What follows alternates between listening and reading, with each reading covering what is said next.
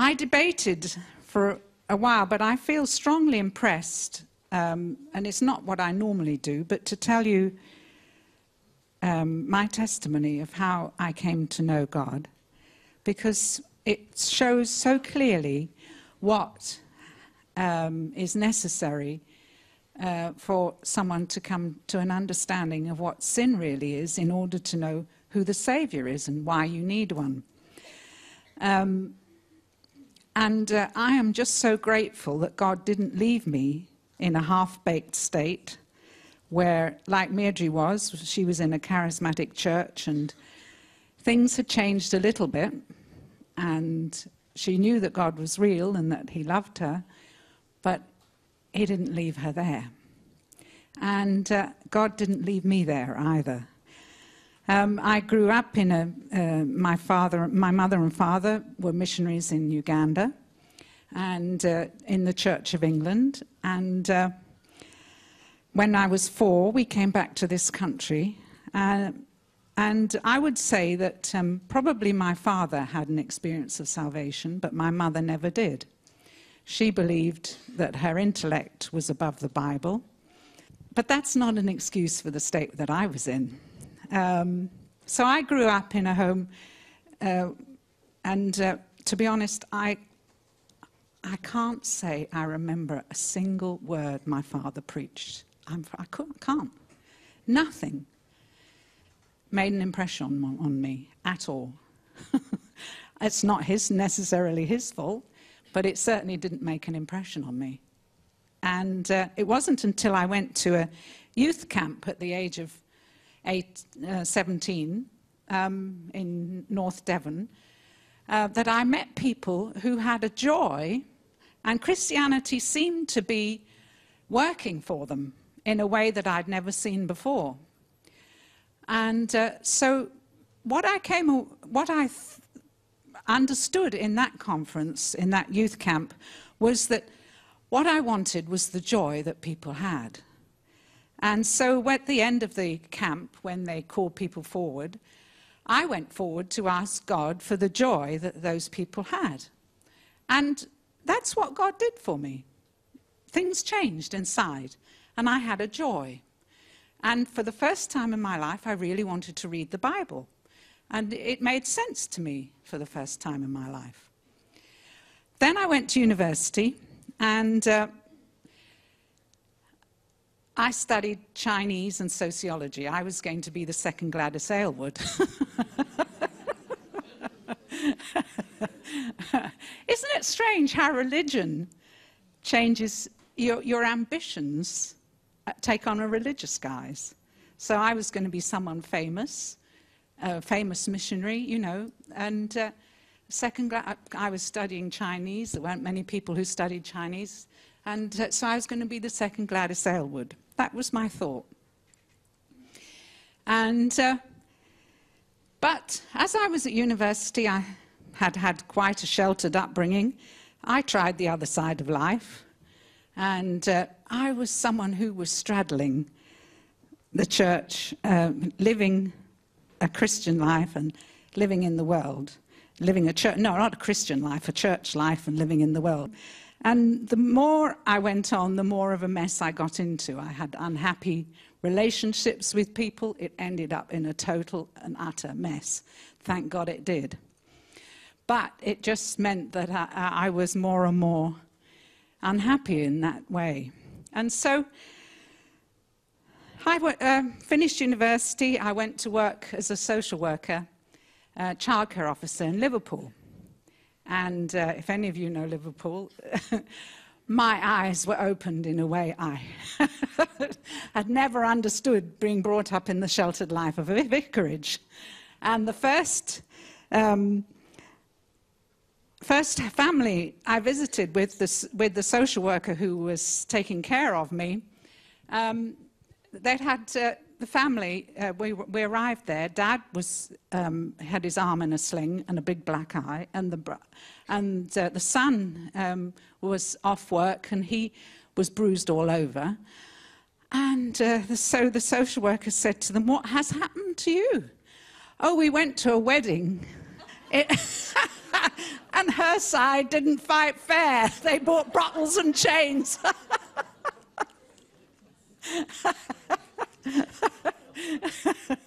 So, and Jeanette, who's in the congregation here, her mother had a hotel up in Yorkshire, and she says that she never had been to her wedding until she came to Penal, where it didn't end in a fight. So, but I mean, I saw things that I just didn't understand, didn't know how to deal with. Can you imagine what I said to people? A little green thing from a vicarage trying to tell mothers what to do with their children. Oh, I just dread to think. Fortunately, I can't remember. But I dread to think what I said. And I went to this little Pentecostal church. And it was a mess, this little Pentecostal church, an absolute mess. The elders were fighting. It was just a disaster. One time I can remember they had a prophet come to the service, and he stood up and he started to shake all over, and he said, "And God has written over this church Ichabod." And I thought, oh, well, what's that?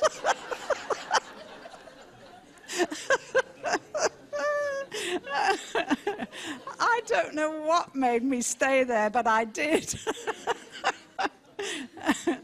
And fortunately I did, because there was a man came to preach on a series of 3 sermons, and it was supposed to be a very special occasion. His name was Graham Perrins. And so I thought, well, this will be good. I'm going to enjoy this. I'll come along for the 3 services, and it's going to be a nice time. And he started his first sermon by preaching on, "As a man thinketh in his heart, so is he." And so talking about what you are inside is what you really are, not what you put on the outside, because we make a very good effort of painting the outside and making it look nice. So, and I certainly did that. I began to feel more and more and more uncomfortable. And I didn't understand why I felt uncomfortable. I really felt bad. And I thought, well, this is strange. Why do I feel so bad when I'm meant to be enjoying these services? But I didn't understand what was happening to me. It was conviction of sin. But if you'd have told me that, I would have said I was a good person. Well, what would I need conviction of sin for? And after all, I'd had an experience of God, and he'd given me that joy, and mind you, after about 3 months, that had disappeared. And I had tried along the way. I had tried to speak in tongues. I'd heard about the baptism in the Spirit. I went to a little Pentecostal church in London. They all stood round me praying for me, and they told me to repeat the blood of Jesus over and over again, and I would start to speak in tongues. Well, I did that, and I did, I suppose, start to speak in tongues, in inverted commas. But I knew more than that experience left me absolutely cold. I thought, well, that's not what I read in the Bible about being baptized in the Spirit. That can't be right. But I didn't know what was right, and I didn't know how to find what was right. I tried fasting, I tried praying, I tried this, I tried that. None of it did anything, and none of it worked.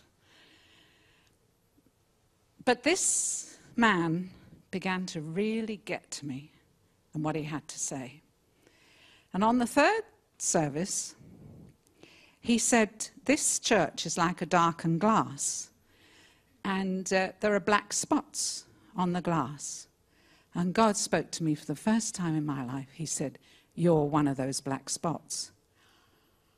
You could have hit me with a 2x4 and knocked me over with a feather." I said, "Me? A black spot, but I'm a good person. God's lucky to have me on his side. You don't realize my family's intellectual. I mean, anyone who believes in God's doing him a favor. Because look at all these people that don't believe in him. What do you say? I'm a sinner?" And at that point, I had a vision of hell. This is all in a service. And I heard the people screaming. I saw the flames. I smelt the smoke. It was so real. And I saw the people falling into hell. And then I felt as though I was falling into hell. And at the top of my voice, from an Anglican background, I yelled, "Lord Jesus, save me!" Because it was so real, so real. And the vision disappeared, and I sobbed and sobbed and sobbed to the end of the service. So at the end of the service, I went up to Graham, and I said to him, "Would you mind telling me what all that was about?" And he looked at me and he said, "I've got 2 words for you." I said, "Well, what's that?" He said, "Humble yourself." What does that mean? But I didn't dare ask him in case he said something horrible. And so I left it and I went home. And I thought to myself, well, I can't ask anybody, but I can ask God. So I knelt down by my bed and I said, "Lord, what does it mean? Humble yourself." And he showed me what my life was really like a book, turning the pages, he showed me. He showed me that my family, I was an intellectual snob. I didn't really pay any attention to anybody who didn't have a degree, especially if they were preachers and they didn't have a degree. Didn't come from good university background. That was where my family were. I believed that I was doing God a favor to believe in him. I believed that the people that I visited as a social worker, God showed me I was not visiting them to help them. I was doing social work to make myself feel good, because I was comparing my life with theirs and saying, well, I'm doing okay, because they're in such a mess. So I compared my life with theirs and thought, well, I'm fine. I'm a good person. I'm not in the mess they're in. And then I was just completely blind. I didn't believe in Adam and Eve. I didn't believe in the creation story. My intellect was far above that. What did God think, that I had to believe in fairy tales? I believed, it went on, and God showed me the motives. As a man thinketh in his heart, the motives for why I did what I did. And when I discovered the motives, you could have knocked me over with a feather. If you'd told me that the day before, I would have been amazed. You see, that's what Midri was saying. It makes you blind. Once I was blind and now I see, I was completely and utterly blind. The Bible says Satan hath blinded the minds. It's so true. We're so blinded until we know. And there's such a fog. Bishop Reid was preaching just before we went to Australia, and he was talking about that verse where it says, he lifted a veil from off the minds. And if you can picture that, it's like having a complete shroud taken off your mind. And suddenly, whereas you thought you saw, suddenly you realize that that was a shroud and you couldn't see. And this shroud needed to be taken off. And suddenly when it was taken off and you realized it was there, wow! At last you could see what you were really like. And why you needed a savior. You see, I said to God as I knelt there, I realized I deserved to go to hell.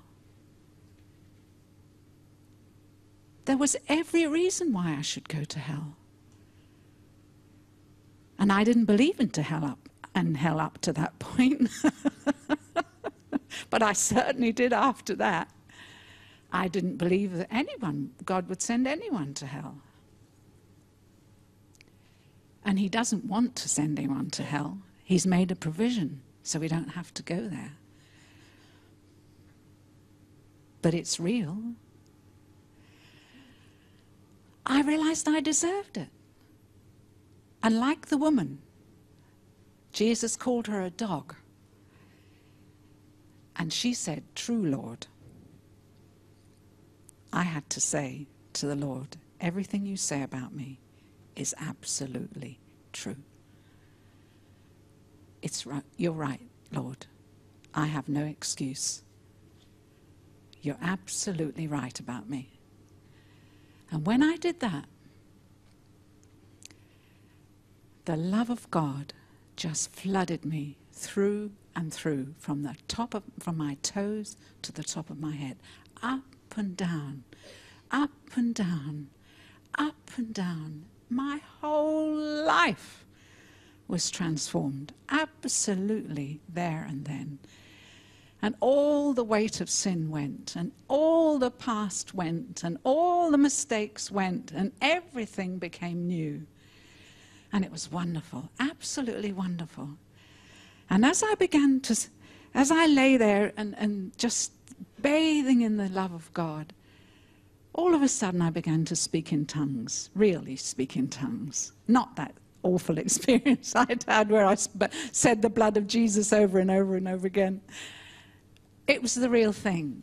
And then I heard God calling me his child. And I knew that I could call him my Father. And I just was saying, Father, Father, Father, over and over and over again. I was a child of God. I belonged to him. Now, the reason I was hesitant to give you my testimony was because people compare themselves with themselves, and the Bible says it's not wise. God's not going to deal with you how he dealt with me. But what I'm saying is, if he'd left me in the previous state, I would have been all these years not knowing that I needed a Savior. And so what Mairdre was sharing with you is so important. It's so unfriendly, not seeker-friendly, it's seeker-unfriendly, not to tell them what state they're in, not to tell them that there's a Savior, not to tell them the reason why they need a Savior.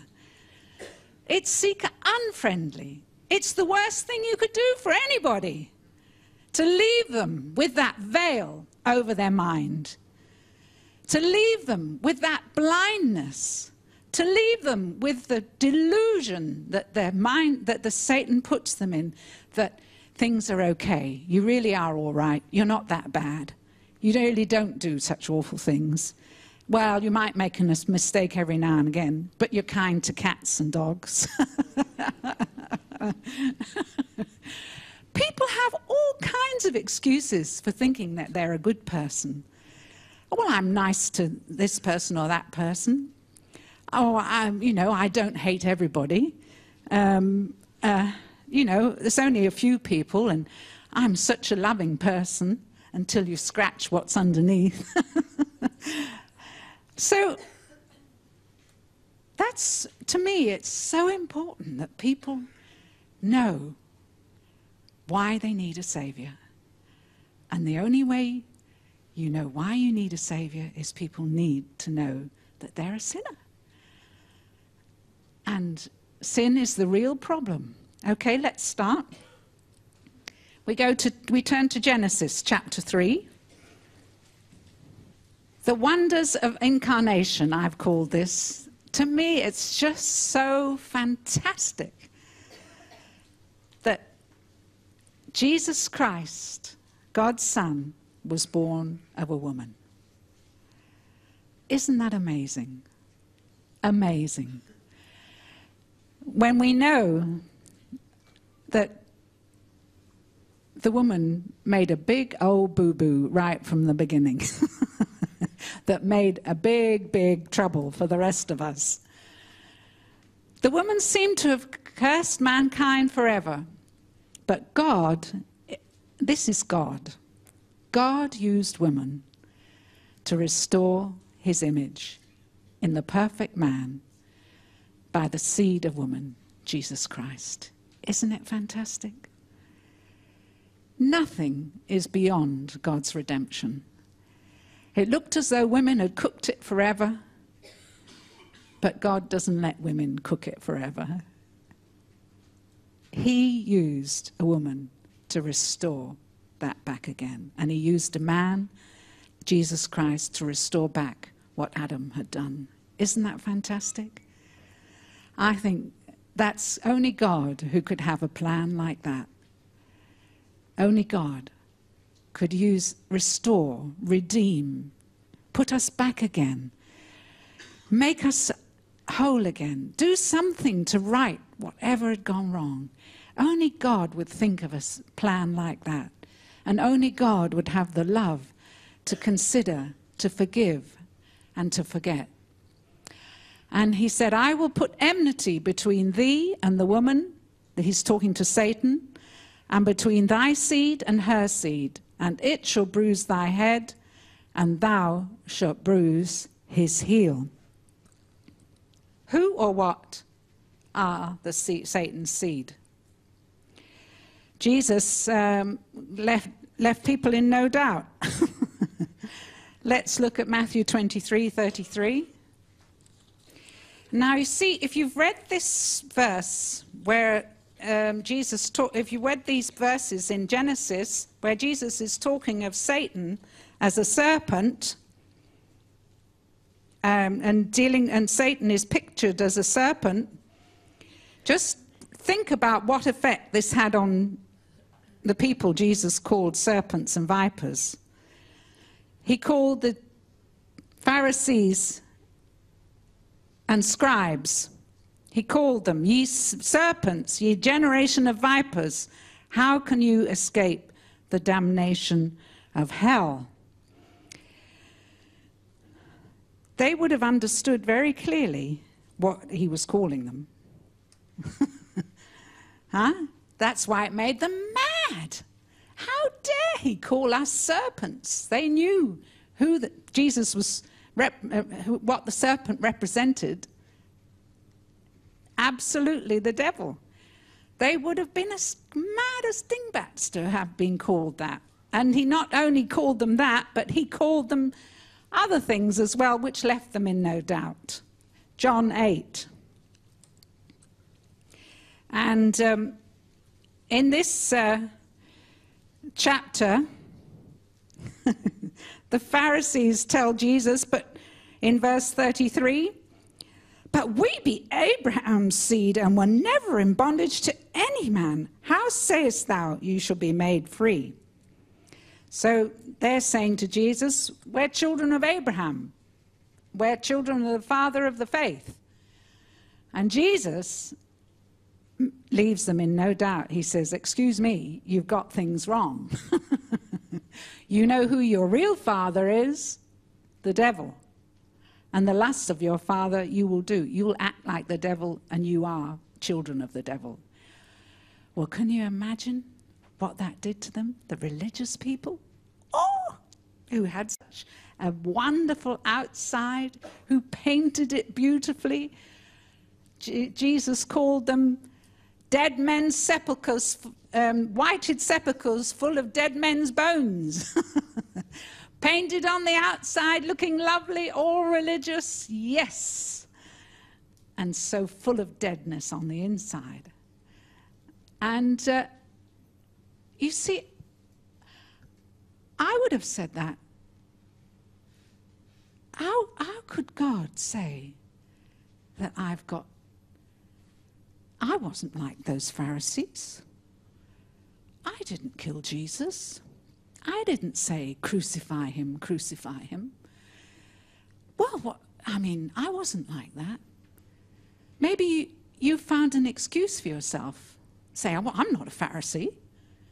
But a Pharisee is only someone who puts a good thing on the outside and still has not dealt with the inside. That's all a Pharisee is. It's not, you don't have to plait your hair and put tassels on your garments and wander around like you sometimes see the Jews, the more strict Jews doing, muttering to themselves and pretending to pray and doing all this stuff. And that's not what a true Pharisee is.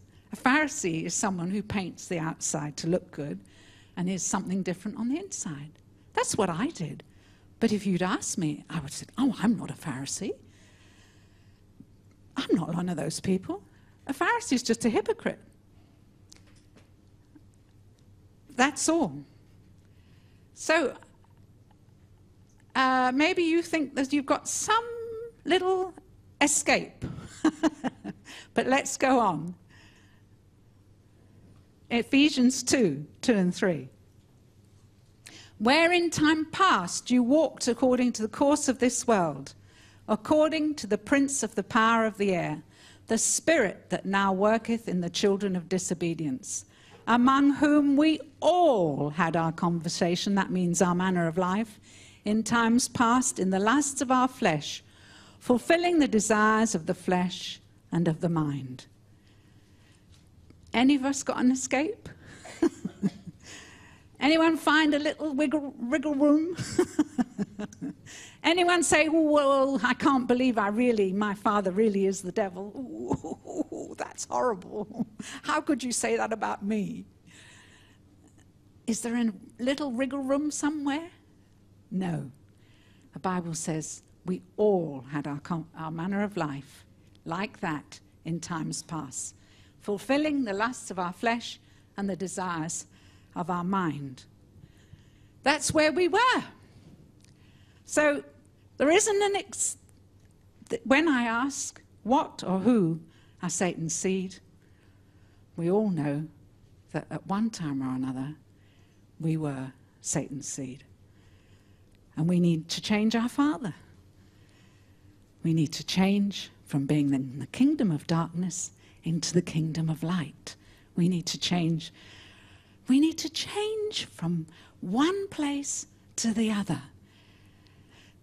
Jesus Christ has translated us from the kingdom of darkness into the kingdom of his dear Son. It's chalk from cheese. It's light from darkness. It's wonderful, but it has to happen. It has to change. It has to be as radical as it can be, because changing from being a child of the devil to being the child of the most wonderful Father, our Lord God, has to be a big, big change. And it's not something we can do. God has to do it.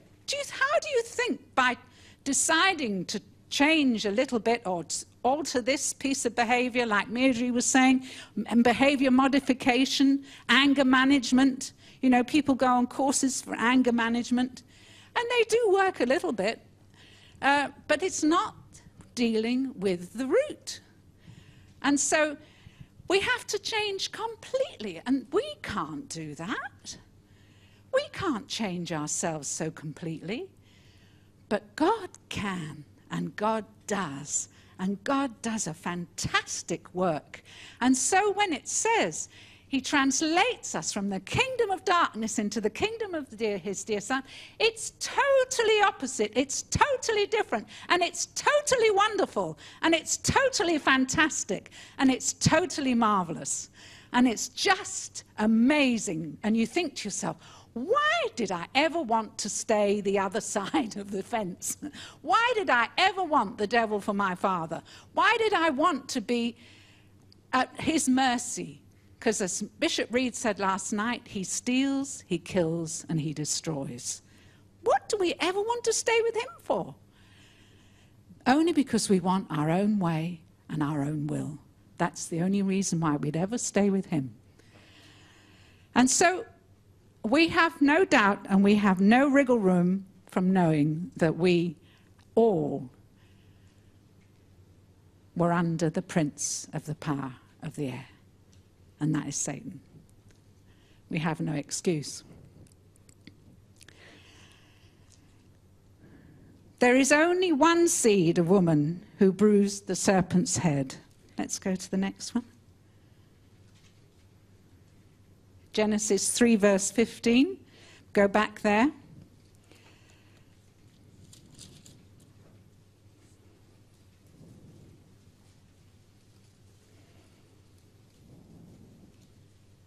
There will be enmity between thee and the woman, and between thy seed and her seed, and it shall bruise thy head, and thou shalt bruise his heel.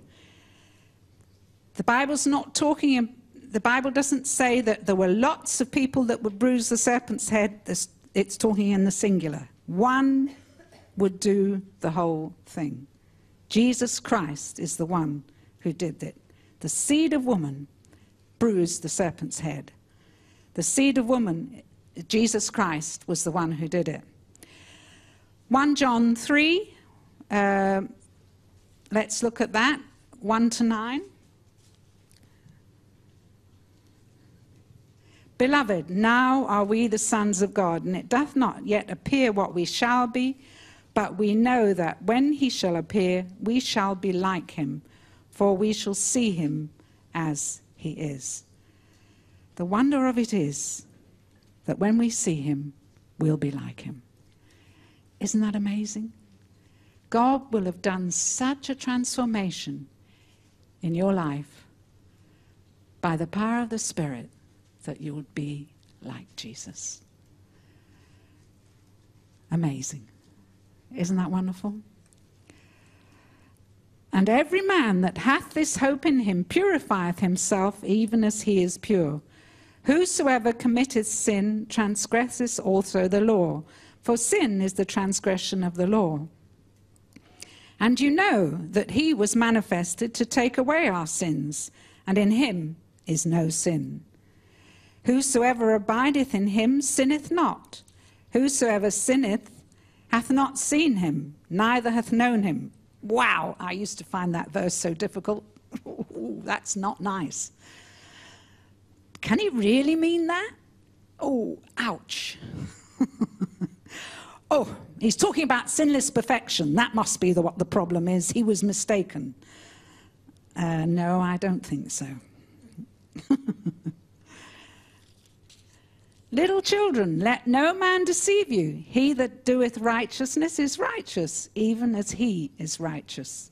He that committeth sin, here it comes, yuck, is of the devil. Wah! For the devil sinneth from the beginning. Ah! Whoa! Yow! That's not nice, is it? Ooh! As Marilyn Hickey would say, yuck, yuck, yuck. That's horrible. Unless you know that the truth is true. He that committeth sin is of the devil. So what do you say? Well, what happens if I do sin?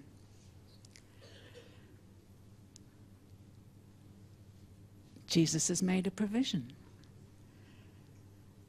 But it's not the generality. Shouldn't be. Jesus said, if we sin, we have an advocate with the Father, Jesus Christ the righteous, and he is the propitiation for all our sins. If we sin, not when we sin, if we sin, there's a solution. Repentance as my husband said last night, is not crying and blubbering and saying, I'm sorry. Repentance is deciding to turn the other way and live completely differently. That's what repentance is. And so your whole set, your whole bent is to go God's way. Okay, you make mistakes. Okay, you do fall. Okay, but it's if, not when. And I'm not talking about sinless perfection. I'm not talking about anything that's destructive. I'm talking about the life of God living inside. And that life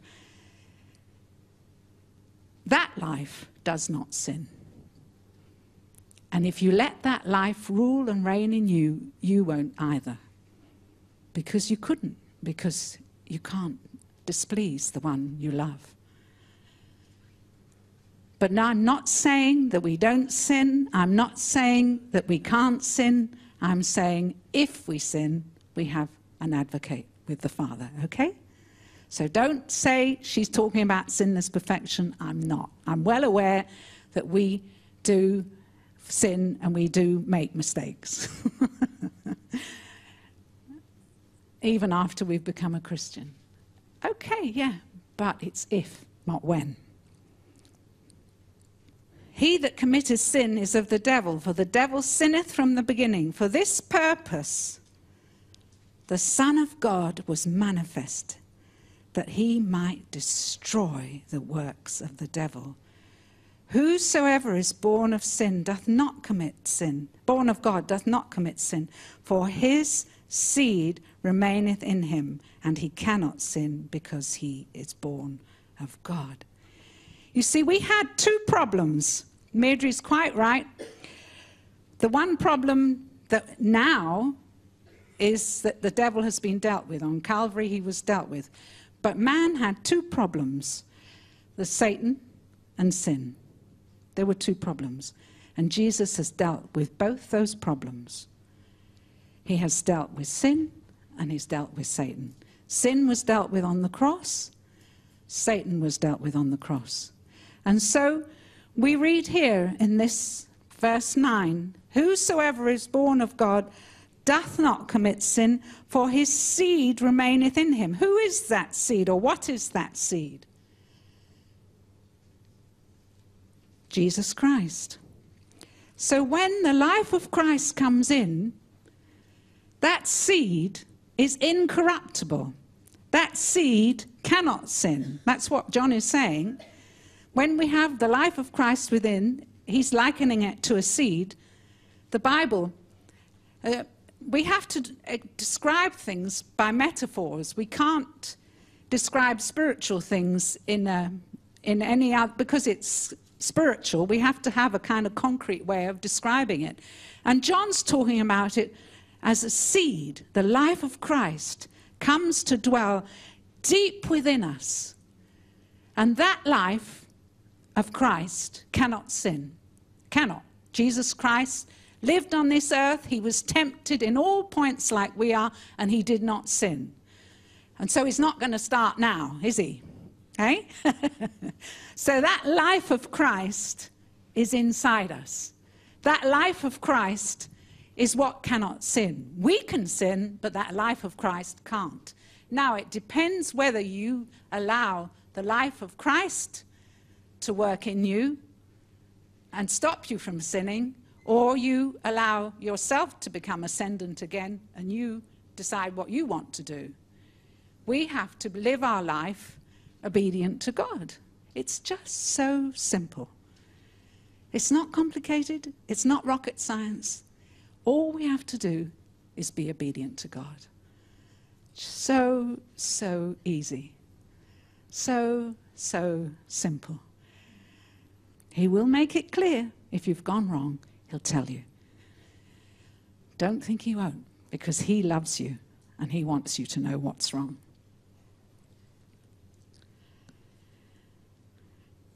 Okay? That seed inside us performs miracle day after day after day after day. Now unto him who is able to keep you from falling and present you faultless. Isn't that wonderful? Faultless in that day. The whole life long, as though nothing you'd ever done wrong. In that day, he will present you faultless. Let's look at that verse in Jude. Now unto him who is able to keep you from falling and to present you faultless before the presence of his glory with exceeding joy. Oh, wonderful, wonderful, wonderful Saviour. To the only wise God and our Saviour, to be glory and majesty, dominion and power, both now and ever. It is absolutely amazing that God, Jesus Christ, that seed inside you, can keep you all the days of your life till that day when you meet him in the air, till that day when you're called home, till that day. And you won't suddenly change. There are doctrines which say you'll suddenly change when you meet him. No way, Jose. That change has to come now, not then. That change has to come now. And when that change has happened, when that seed, which is incorruptible, lives inside you, and you allow him to rule and reign in your heart and life, he'll keep you faultless till the day. Wonderful. Absolutely wonderful. Isn't that amazing? I think it's fantastic. It thrills my heart. Colossians 3, verse 3. Okay, verse 1. If you then, being risen with Christ, seek those things which are above, where Christ sitteth on the right hand of God, set your affection on things above, not on the things of the earth. For ye are dead, and your life is hid with Christ in God. When Christ, who is our life, shall appear, then shall ye also appear with him in glory. For ye are dead, and your life is hid with Christ in God. The Bible, Paul talks in several of the epistles about how we're dead to sin now. You're dead to sin, not to live any longer therein, but we have a changed life, a changed way of doing, a changed motivation, a changed thing that drives us. The thing that drives us now is not sin and the nature of sin. The thing that drives us now is the love of God. The thing that drives us now is that seed that cannot be corrupted, that lives inside us. That wonderful, wonderful seed that allows us to live a godly life, that allows us to live the life as God intended it to be, that restores the image of Christ back to man, that restores the image of God back to man, that allows man to be what God always intended him to be, instead of a failure, a sinner, a murderer, someone who destroys, someone who builds, someone who has the answer, someone who is a voice, someone who gives people hope. Someone says there's a savior, someone says there's a healer, someone who says that the gospel is the power of God unto salvation. The good news, someone who has wonderful good news to tell the whole world. You don't have to be like you are. Jesus Christ can change the very wellspring of your being, and he will change it utterly, totally, and completely. You will not be the person that you were born. You'll be a new creature in Christ. Old things will pass away. All things will become new, and all things are of God. That wonderful seed inside can live there and control your life so that you're not the person you were born. It's amazing, because Jesus Christ changes everything. He changes all about you. And that seed remains in you and lives his life in you in a victorious way, so that you're not constantly falling. You're not constantly finding that things go wrong. You're not constantly finding that you feel guilty. And the most wonderful, wonderful thing in the world is not to feel guilty. Your sin is divided from you as far as the east is from the west. And he remembers it no more. God forgets your past. Forgets. And when God forgets, he says it's no more. It's as though it never happened. You don't have a past, Bishop Reid always says. You have a future. Isn't that wonderful? Absolutely wonderful. Why wouldn't people want this salvation? Why would people want to stay in their old state? Why would they want to seek a friendly gospel that doesn't tell them what their old state is so that they can have the new one? I can't understand it. To me, it's a crazy doctrine. Because when you know what the real problem is and you have the solution, that is fantastic. That is the best thing that could ever happen to you.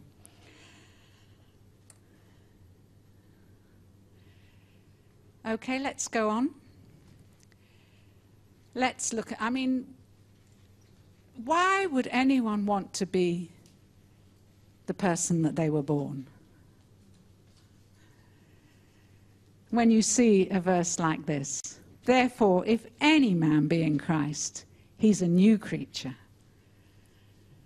Old things are passed away. Behold, all things become new. And all things are of God. Look at that. That's something that people never add on because unfortunately they stop at all things become new. But look at that. And all things are of God. Is that possible? All things are of God in my life? Yes, if you let that seed, that wonderful, incorruptible seed, be the ruler of your life. When John says that as he is, so are we in this world. You know, John said some shocking things. As he is, so are we in this world. Not as he was, we might be one day in this world. As he is. It doesn't say as he is, I am in this world. It says we. We, the body of Christ, truly are the representative of Jesus Christ in this world. We, the church, are the representative of Jesus Christ in this world. We, as he is, so are we in this world. I love that song. I don't know if you've ever heard it. You're the only Jesus some will ever see. And the truth is, the church is the only way that people will recognize Jesus Christ.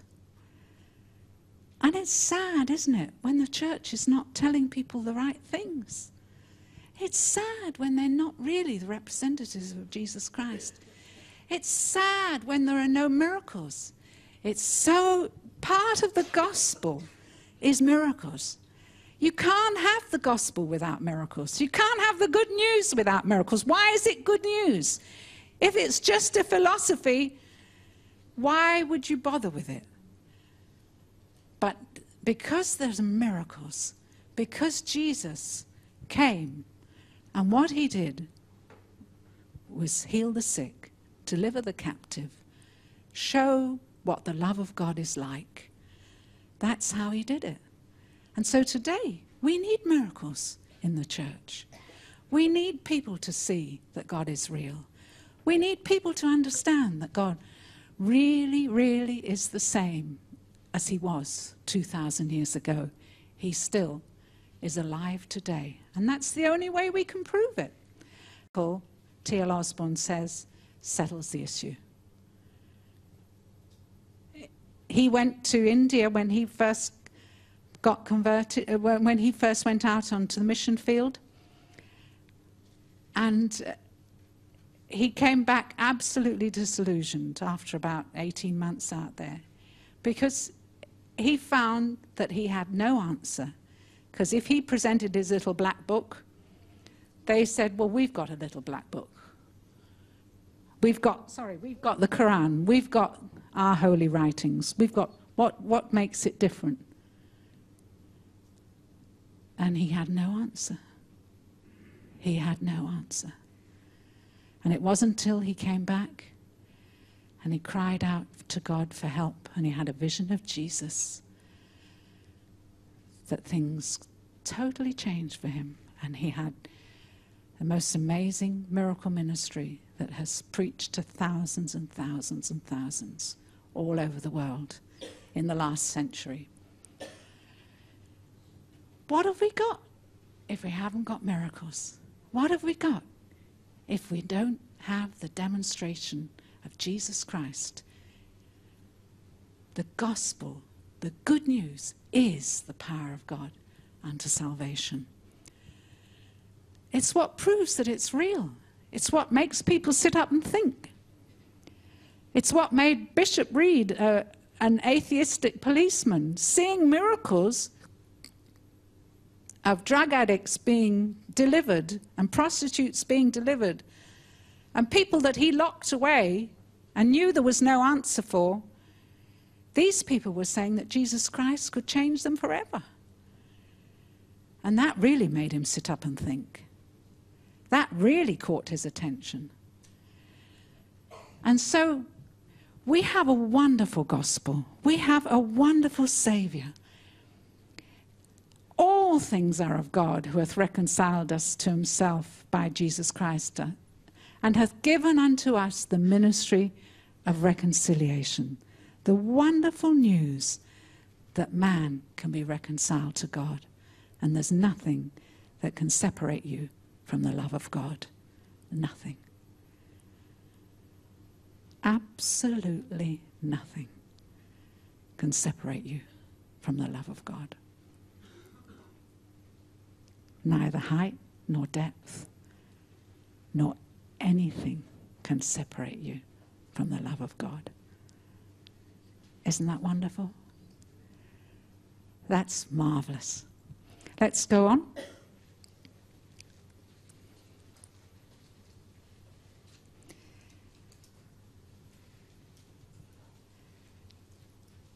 Let's look at Colossians 2, verse 15.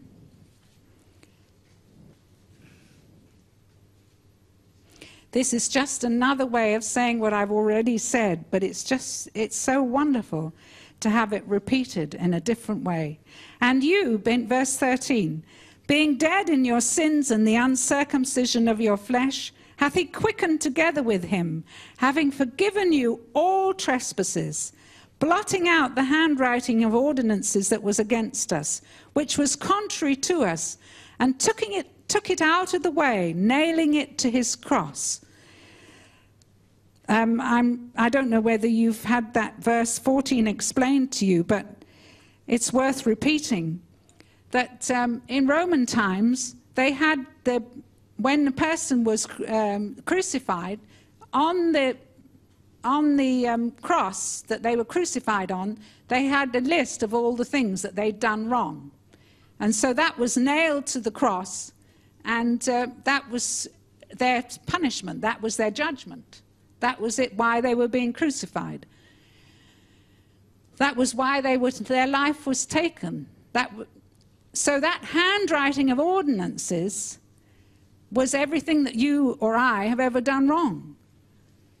That's what Jesus is referring to, what Paul is referring to there. And so Jesus Christ took the inventory of your life, all the ordinances that were against you. He wrote them all down, and they were nailed to his cross instead of yours. And he took them all. Every single one.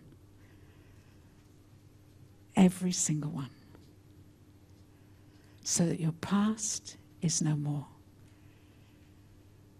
All those ordinances, all those things that you live with guilt forevermore are gone. Just gone. Jesus, my precious Jesus, took them for me.